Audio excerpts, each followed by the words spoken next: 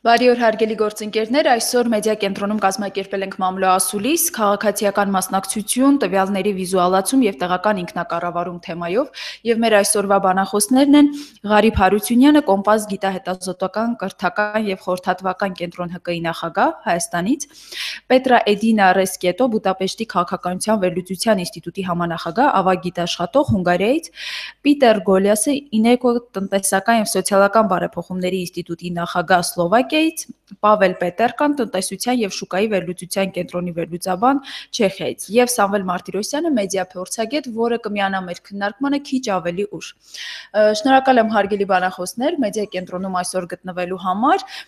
Հարգելի գործընկերներ, տեղեկացնեմ, որ հոկտեմբերի 26-ից 28-ին այս թեմայով քաղաքացիական մասնակցություն, տվյալների վիզուալացում եւ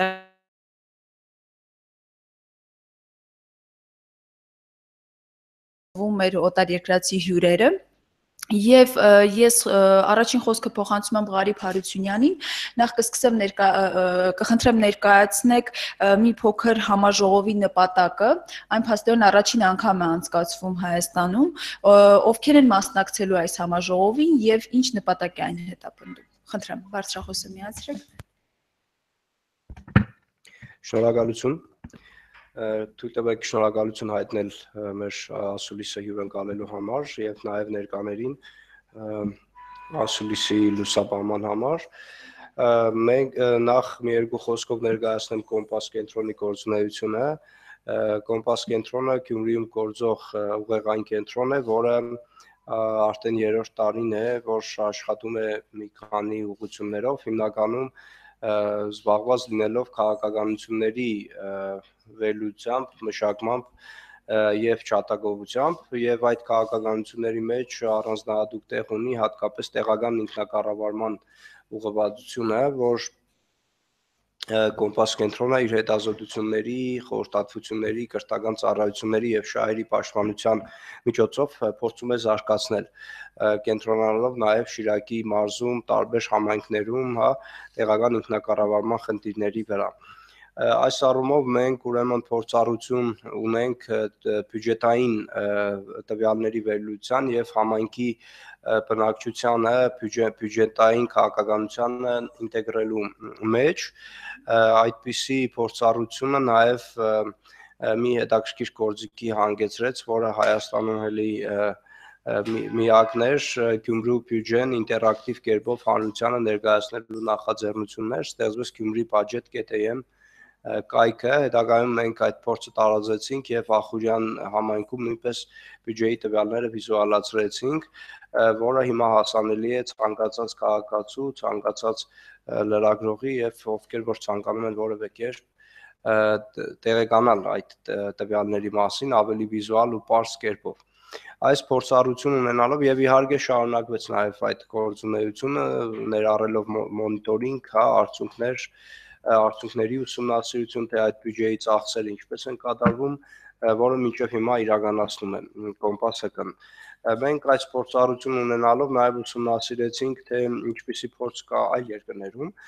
եւ այդ փորձի ուսումնասիրությունը հանգեցրեց նրան, որ այլ երկրներում նույնպես բավական հետաքրքիր հաջողություններ կան գրանցված ու մեր մոտ գաղափար առաջացավ նմանատիպ կոնֆերանս կազմակերպել, որի միջոցով մենք փաստորեն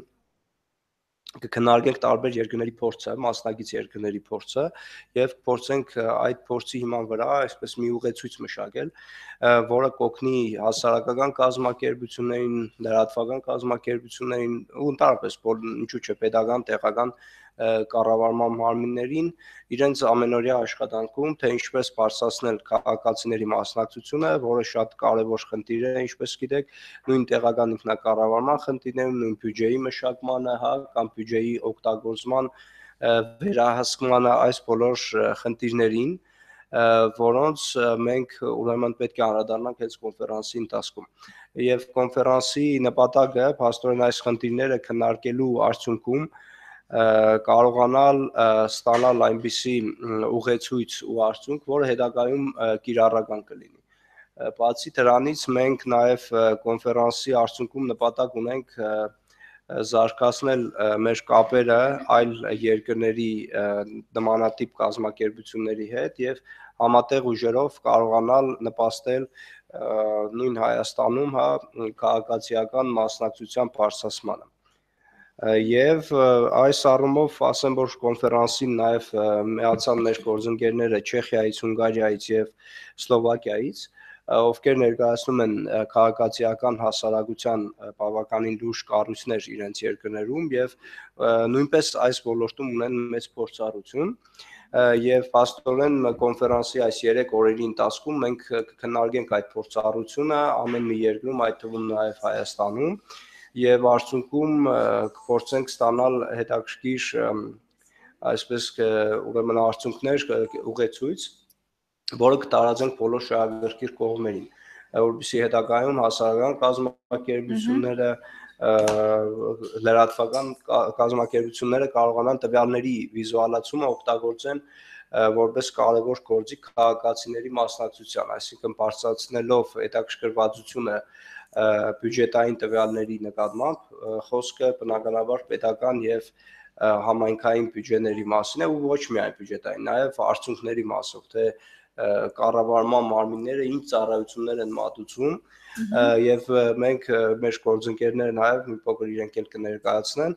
այդպիսի փորձառություն ունենք ոչ միայն բյուջետային տվյալների վիզուալացման, այլև նույն արդյունքների վիզուալացման, այսինքն ցույց տալ թե հանրային գումարները ինչպես են ծախսվում, ինչի վրա են գնում եւ արդյունքում ինչ է ստացվում, սա կարևորում ենք մենք եւ կարծում ենք, որ յուրաքանչյուր քաղաքացի պետք է գոնե իրազեկության մակարդակում, այսինքն տեղյակ լինի եւ երկրորդ մակարդակը դա արդեն մասնակցությունն է, երբ որ ինքը իր վճարած հարկերի, համար նաեւ ինքն է մասնակցում որոշումների կայացմանը, թե ինչպես օգտագործեն, որ խնդիրներին ուղեն եւ որոնք են այն առաջնահերթությունները, գործառույթ է իրականացնել։ Լավ, եւ կներկայացնեք արդյոք կոնֆերանսին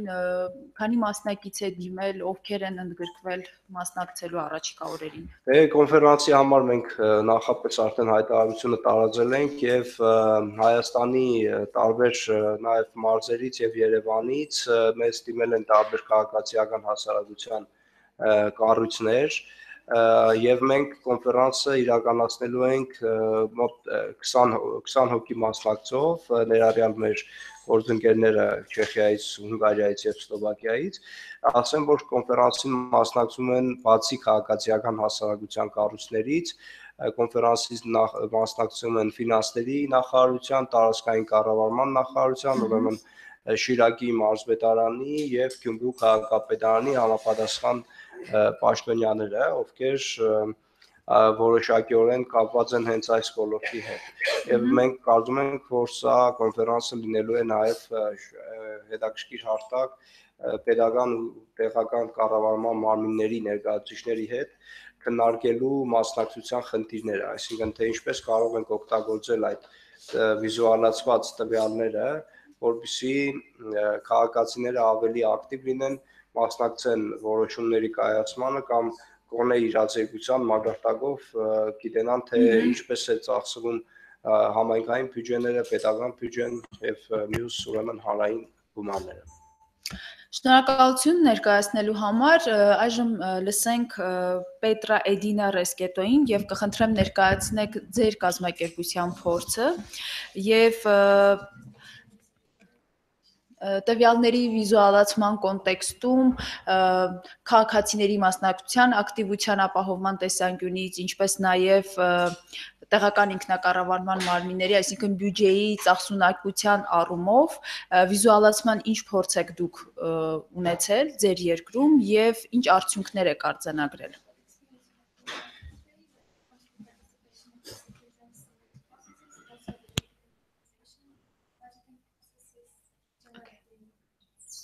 So, first of all, thank you very much for the invitation. I'm pleased to be here. I'm director of the Budapest Institute. She will translate. Yeah.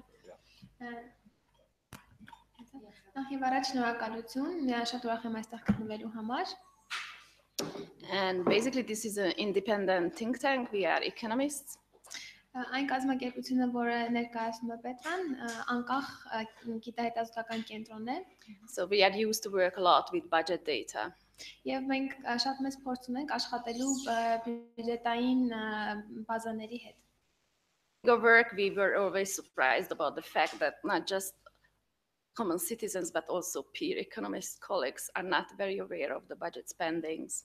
Եվ շատ հաճախ մենք մեր փորձի մեջ հանդիպել ենք դեպքերի, երբ ոչ միայն քաղաքացիները, այլ նաև տնտեսագետները իրենք չէին պատկերացնում, թե ինչպես է այդ գումարները ծախսվում պետության կողմից։ So in addition, at the time when we started one of the projects, I'm going to tell you some information, the Hungarian central budget was not available online. There was no access to the data. Եվ այն օրինակը, որ ես կներկայացնեմ Հունգարիայի բյուջեի հետ կապված, այն է, որ այն on-line հասանելի չի եղել։ So what we did, we just put together a historical database of Hungarian central budget and we visualized it. And I just brought some handouts for you to see. Եվ մենք պատրաստել ենք պատմական այսպես Հունգարիայի կենտրոնական բյուջեի զարգացումը, թե տարբեր տարիների ընթացքում ինչ է եղել։ So we set up a web page and there we uploaded all the data and then we did a visualization there and some kind of apps and applications. Եվ մենք ստեղծել ենք կայք, որտեղ այդ ամենը վիզուալ կերպով ներկայացված է ամբողջ դատապազան, ինչպես նաև որոշակի application-ներ։ And what was interesting for us basically that this was a pilot project and we did a kind of collaborative workshops with two target groups. Եվ սա համագործակցության արդյունք է, որովհետև մենք երկու տարբեր թիրախմբերի հետ ենք աշխատել։ One of them were journalists and the other was teachers from secondary schools. Journalists and the other was teachers from secondary schools. Եվ այս երկու խմբերը մեկը լրագրողներն են, մյուսը դպրոցի ուսուցիչներ։ So it was very interesting to listen to their feedbacks and basically journalists told us that this is very useful, this is very nice, but it's only a one-shot story they can build up. Եվ մենք սպասում ենք, թե ինչ կասեն նրանք այս գործիքի մասին, լրագրողներն ասացին, որ սա շատ լավ գործիք է, բայց դա միայն մի կողմի պատկերացում է տալիս։ So basically we ended up with them making the conclusion that budget data is important, but you have to somehow make a story out of it. And it's perhaps more interesting to do it from the local level and with local government data. Եվ մենք եկանք այն եզրակացության, որ իրականում շատ կարևոր է եւ օգտակար ունենալ նման գործիք, բայց մենք սրանից, երբ որ ընդամենը ներկայացված է բյուջեն, դրանից ոնց որ պատմություն դուրս չէր գալիս եւ պետք էր նաեւ տեղական մակարդակում արդեն ունենալ տեղական բյուջեներ եւ դրանց ծախսը։ Understand this data and these technicalities in a more closer way. Եվ այս ճանապարհով արդեն մարդիկ կարող են ավելի լավ պատկերացնել, թե ինչպես է ծախսվում բյուջեն։ Yeah, we got, however, a very nice and good feedback from teachers. Մենք նաև լավ feedback ստացանք ուսուցիչներից, because they told us that they can use our database or games or applications during the classroom activities. Քանի որ նրանք ասացին, որ կարող են օգտագործել այդ տվյալները եւ application-ները, որոնք կային իրենց դասերի ժամանակ։ Yeah, so we have now an ongoing collaboration with teachers preparing teaching material. Եվ մենք հիմա էլ համագործակցում ենք ուսուցիչների հետ, իրենց կրթական մատերիալները, նյութերը կազմելու ժամանակ։ We have the plan to continue this project with the replication of this data visualization with a couple of the municipalities in Hungary. Եվ մենք նպատակ ունենք այս ծրագիրը նաև Հունգարիայի այլ քաղաքներում իրականացնել քաղաքապետարանների հետ։ So I'm really happy to be here because I'm looking forward to this exchange we are going to have about how to do this, how to engage people, and what kind of stories you can tell about this data, because this is the most interesting thing. Եվ ես շատ ուրախ եմ այստեղ գտնվել փորձի փոխանակման համար եւ հասկանալու թե այլ ինչ եղանակներով մենք կարող ենք ներկայացնել այս տվյալները, որովհետեւ սա մի պատմություն է, որը մենք տարբեր կերպ կարող ենք ներկայացնել։ Thank you. Շնորհակալություն ներկայացնելու համար ձեր երկրի փորձը։ Այժմ լսենք Սլովակիայի ներկայացուցչին Պիտեր Գոլիաս։ Կխնդրեմ նաև դուք ներկայացնեք, թե ձեր կազմակերպությունը ինչ աշխատանքներ է իրականացրել այս ուղղությամբ եւ ձեր երկրում արկա փորձը։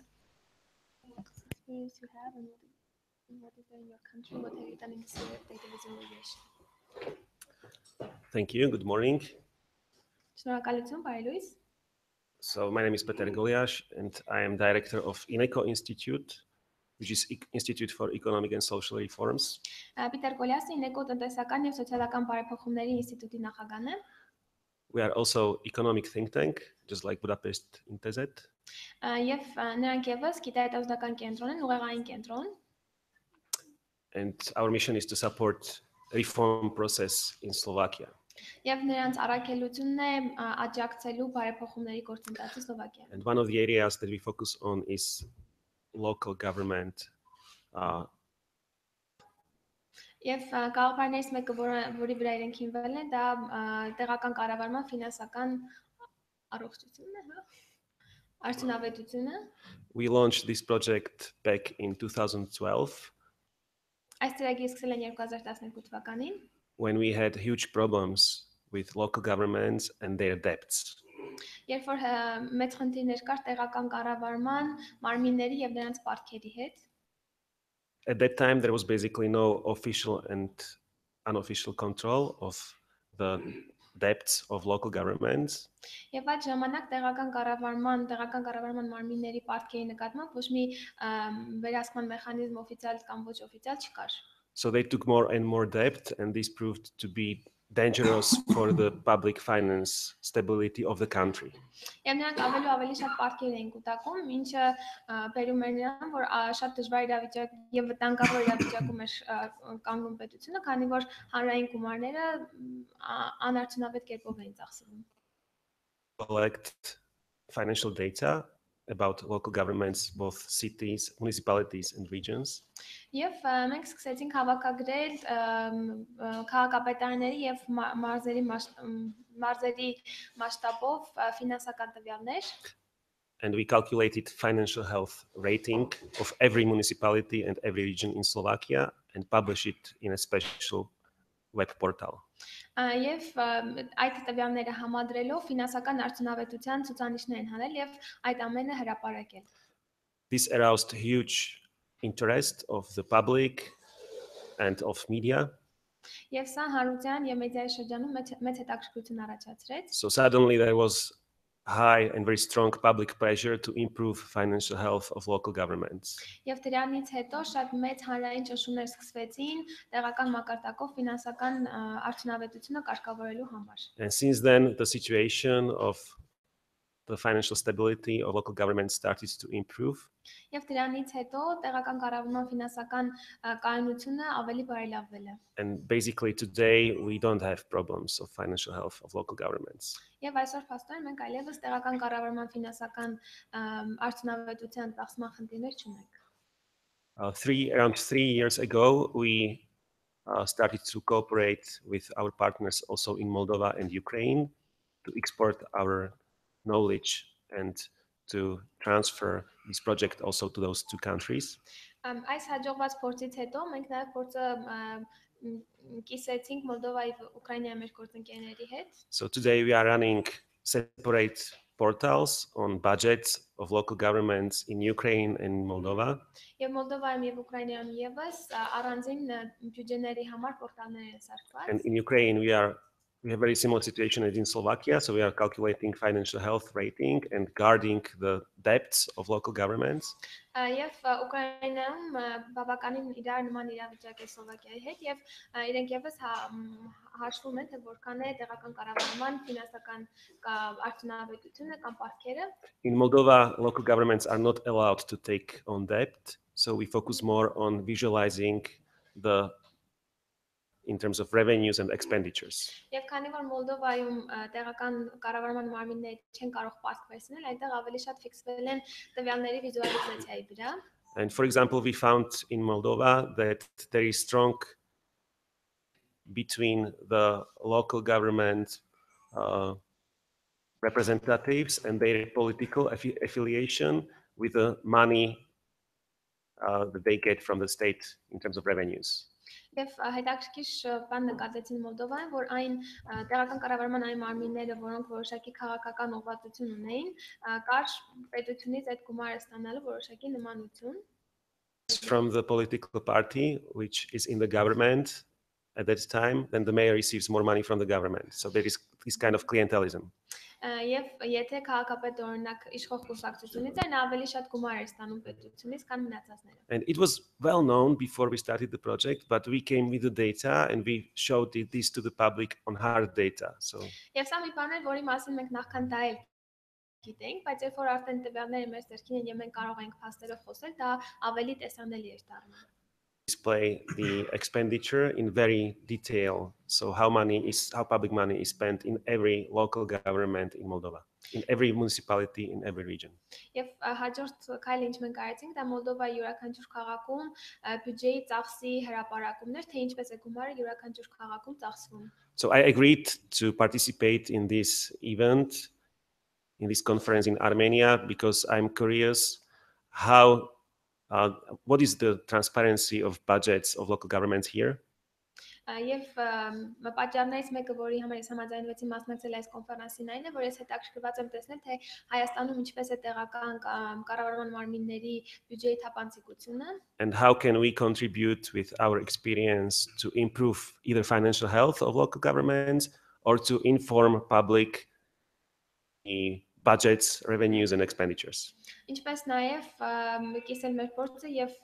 միգուցե կարողանալ բարելավել այն համակարգերը, որոնց միջոցով կարող ենք խթանել քաղաքացիների մասնակցությունը, նրանց իրազեկվածությունը եւ այդ ամենի ներկայացումը։ Based on our experience, it is crucial to involve citizens by informing them, giving them data, and to create the public pressure on improving the situation. Մեր փորձի վրա հիմնվելով մենք վստահ ենք, որ շատ կարևոր է քաղաքացիների մասնակցությունն այս գործընթացում, որովհետև նրանք այն ճնշող ուժը կարող են հանդիսանալ, որը կարող է փոփոխել իրավիճակը։ So I'm looking forward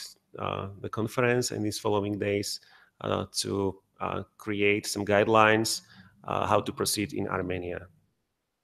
Եվ մենք ուրախությամբ կաշխատենք այս ընթացքում, ստեղծելու որոշակի ուղեցույց, որով կշարունակվեն աշխատանքները։ So thank you.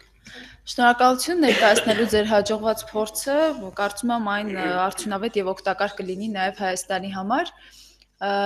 Այժմ լսենք նաեւ Չեխիայի ներկայացուցիչին Պավել Պետերկային, տնտեսության եւ շուկայի վերլուծության կենտրոնի վերլուծաբան, կխնդրեմ նաեւ ձեր փորձով կիսվեք մեզ հետ։ Խնդրեմ։ So hello everybody. Thank you for inviting me to this project, and thank you everybody for coming on this lovely morning. Շնորհակալություն բոլորին, որ այսօր այստեղ եք, շնորհակալություն մեզ հրավիրելու համար, ես շատ ուրախ եմ։ My organization is focused on research issues related to regulations of economy and barriers to economic growth and economic freedom. Կազմակերպությունը, որը ներկայացնում է տնտեսության եւ շուկայի վերլուծության կենտրոնը, հիմնականում վերլուծություններ իրականացնող կազմակերպություն է։ We believe that economic freedom is crucial to civilized society. Եվ մենք վստահ ենք, որ տնտեսական ազատությունը քաղաքացիական հասարակության կարևոր հիմքն է։ So we are doing market regulations, public finance, policy making, and etc. We also do analysis of gray economy or sharing economy. Մենք տարբեր հետազոտություններ ենք իրականացնում շուկայի վերլուծության, քաղաքականությունների մշակման։ I'm working in advisory part of our organization, and we usually give advice to private businesses, but we sometimes do even public sector. Եվ ինքը խորհրդի անդամ է, որտեղ խորհրդատվություն են տրամադրում ոչ միայն մասնավոր սպեկտրին, այլ նաև հանրային կազմակերպություններին։ So I'm here to give another perspective on data visualization and accessibility of data, because we are used to work a lot with various data to make a complex market analysis for various companies or even offices of public sector. Եվ ես այստեղ եմ միգուցե ցույց տալու այլ տեսակետ, ինչպես կարելի է աշխատել տվյալների հետ, ինչպես կարելի է ներկայացնել դրանք, որովհետև տվյալները շատ են եւ դրանց կոմպլեքս ներկայացումն ու մոտեցումը եւս շատ կարեւոր է։ In Czech Republic is complicated because there's a huge difference between the quality of infrastructure that is over there and the quality of services like data visualization and etc. Չեխիայում իրավիճակը մի փոքր կա տարբերություն ինֆրաստրուկտուրաների որակի եւ նրանց մատուցած ծառայությունների մեջ։ A few quick points to the quality of infrastructure. We are amongst top 10 countries in the world regarding average internet connection speed. Ինֆրաստրուկտուրաների առումով մեզ մոտ բավականին լավ է իրավիճակը, որովհետև աշխարհում մենք լավագույն տասնյակի մեջ ենք, որտեղ ինտերնետը ամենալավն է աշխատում։ There are also 1.2 computers per every household, and 79% of individuals of our country use internet daily. Յուրաքանչյուր տանը տնային տնտեսությանը 1.2 համակարգիչ է ոնց որ հասնում միջինացված թվով եւ 79% եւ 79% բնակչության օրական օգտագործում է համացանցը, which in contrast to 15% of interaction with public offices via internet. So 79% of people use internet, but only 15% of them are interacting with government offices through internet. Եվ չնայած որ 79% բնակչության օրական ինտերնետ է օգտագործում, նրան միայն 15%-ն է, որ առնչվում է պետական ծառայությունների հետ on-line. In contradiction to it, 63% of people are interacting with banks through internet banking, which means that people are used to look for data, look for cooperation, make it easier for them to go instead of going somewhere physically, to just use internet. So there's a huge difference between demand and supply of such services in public sector. Այս նույն 79%-ը ովքեր օգտագործում են ինտերնետը, 63%-ը իրենց բանկային գործարքները կատարում են on-line, եւ սա ցույց է տալիս, որ մարդիկ սովորեն բանկային իրենց անհրաժեշտ տվյալները գտնել on-line, ինչը չեն կարողացել այն 15%-ի մասին, այսինքն շատ քիչ թվով մարդկանց մասին, ովքեր կարող են նաեւ հանրային ծառայությունները on-line օգտագործել։ So the European Commission is doing annually an index which is called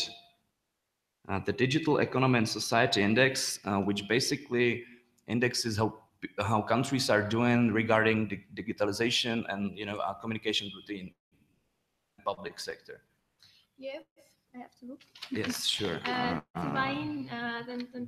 The Digital Economy and Society Index. Տվյալների տնտեսության եւ հասարակության ինդեքսը, որը լավ գործիք է, որը օգտագործում է եվրոպական միությունը,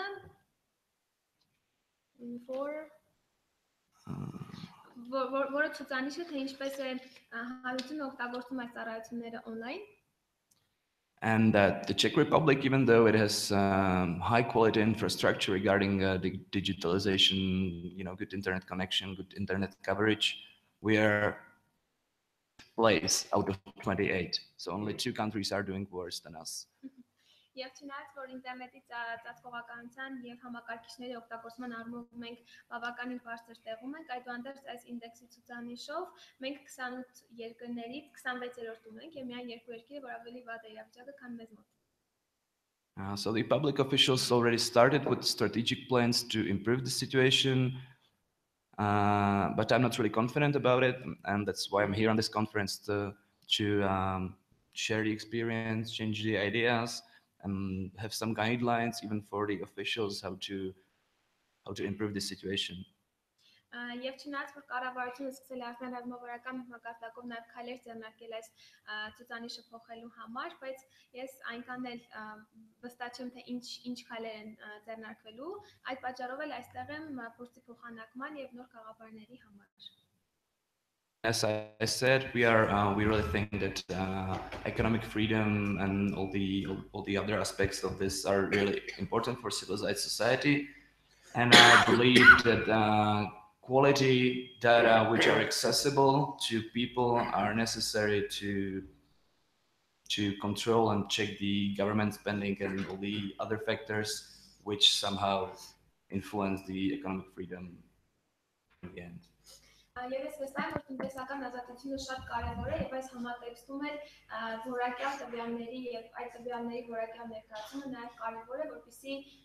հանրությանը ներկայացված լինի այն իրավիճակը, որը կա։ So thank you again, and I'm looking forward to cooperating well with all the people here and back in Gimwe. Thank you very much. Շնորհակալություն եւ ես անհատորեն սպասում եմ մեր համագործակցությունը։ Շնորհակալություն ներկայացնելու համար։ Այժմ խոսքը տրամադրում եմ Սամվել Մարտիրոսյանին, մեդիա փորձագետ։ Պարոն Մարտիրոսյան, Հայաստանում տվյալների վիզուալացման փորձ եղել է, մասնավորապես ընտրությունների շրջանում հատկապես առավել ակտիվ նման հարթակներ ստեղծվել են, օգտագործվել են, նաև քաղաքացիներին են ներգրավել ակտիվ մասնակցությունը ապահովելու համար։ Այնուամենայնիվ Հայաստանում այս դաշտում զարգացման ինչ հեռանկարներ եք տեսնում եւ մենք լսեցինք մեր օտարերկրյա գործընկերների փորձը, կարող է այն օգտակար լինել Հայաստանի համար։ Դե վերջից սկսեմ, փորձը միշտ էլ օգտակար է, եթե փորձը օգտակար չի, ուրեմն խնդիրը քո մեջ է ավելի շուտ։ Կանենք ձայնից կեսը տանն է մնացել, փորձեմ նենց խոսալ, որ մի բան հասկանալի լինի։ Իրականում Հայաստանում նույնիսկ պետական կառույցների կողմից կա փորձ տվյալների վիզուալիզացիայի, ամենավառ օրինակը դա այդպես կոչված ինտերակտիվ բյուջեն է, որը e-gov.am-ի վրա է տեղադրված եւ կարելի է մանրամասն բոլոր ծախսերին հետևել, շատ այսպես աշխատող վիզուալիզացիա է, նյարդերը հանգստացնող նույնիսկ, եթե թվերի մեջ չխորանաս։ Նույնը անում է Երևանի քաղաքապետարանը, բայց սա ոնց որ ասած եզակի լավ օրինակներից է, որը պետական ոլորտը ոնց որ ասած իրականացնում է, որովհետև մեզ մոտ կա մի հատ լուրջ գլոբալ խնդիր, մի կողմից օրենսդրությունը պահանջում է, որպեսզի պետական կառույցները հրապարակեն տվյալները, մյուս կողմից չկա հստակ պահանջ, թե ինչ ֆորմատով դա պետք է լինի եւ սարսափելի խառնած իրավիճակ է, ինչ որ կառույցներ հրապարակում են doc ֆայլեր, ինչ որ կառույցներ Excel են հրապարակում, կան տեղեր, որտեղ ամեն մի առանձին տվյալ PDF-ա սկանն արած, ստորագրված, տնկած, որը բացարձակ անկիրառելի է օգտագործման համար եւ այդ տեսանկյունից կարծում եմ այստեղ պահանջ կա օրենսդրական փոփոխությունների, որպեսզի պետական կառույցները ոչ միայն պարտադրվեն հրապարակել տվյալները, ելնելով տեղեկատվության ազատության սկզբունքից, այլ հրապարակեն դրանք մատչելի, բաց ֆորմատով, մեքանայական մշակման հնարավորությունների ֆորմատով եւ գերադասելի մի քանի ֆորմատով հրապարակվեն, որովհետեւ իրականում ինչին է պետք տվյալների վիզուալիզացիան, որպեսզի ընկալելի լինի տվյալները։ Ինչքան տվյալները ավելի շատ են, այդքան ավելի դժվար է մշակել նույնիսկ պրոֆեսիոնալ լրագրողին կամ հետազոտողին։ Դրա համար պետք է հնարավորություն լինի ավտոմատացված տվյալների մշակման, ինչը ենթադրում է, որ դրանք պետք է մի շարք մեքենայի կողմից մշակման ֆորմատով հրապարակվեն։ Սա ինձ թվում է ժամանակի պահանջն է եւ պետք է հասցնել կառավարությանը վերջապես,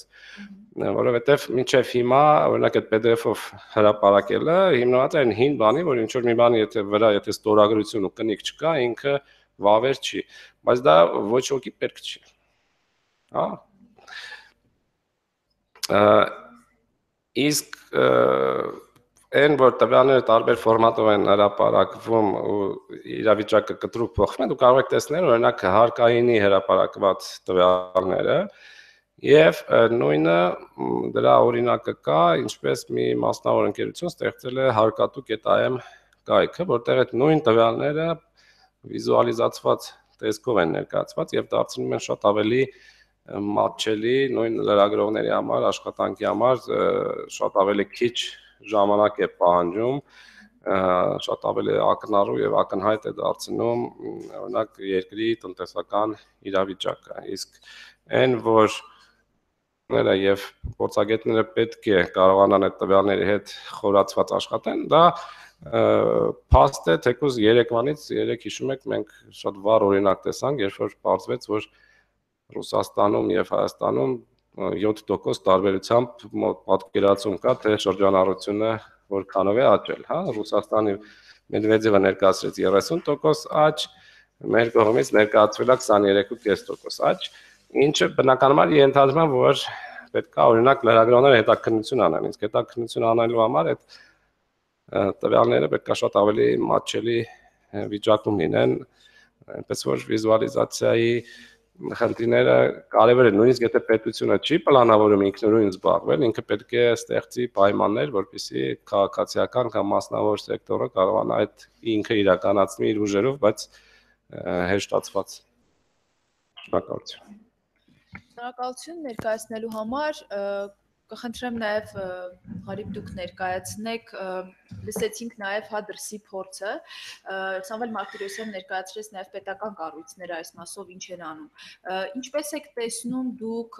հասարակական սեկտորում այն աշխատանքները, որ պետք է տարվի, որպեսզի ավելի շատ ստեղծվեն նման հարթակներ, եւ բացի այդ քաղաքացիական հասարակության մոտ բարձրանային գիտակցությունը, որպեսզի այս գործիքները սկսեն առավել ակտիվ կիրառել on-line տիրույթում նման հարթակների ստեղծման համար ու քաղաքացիներին ներգրավելու համար։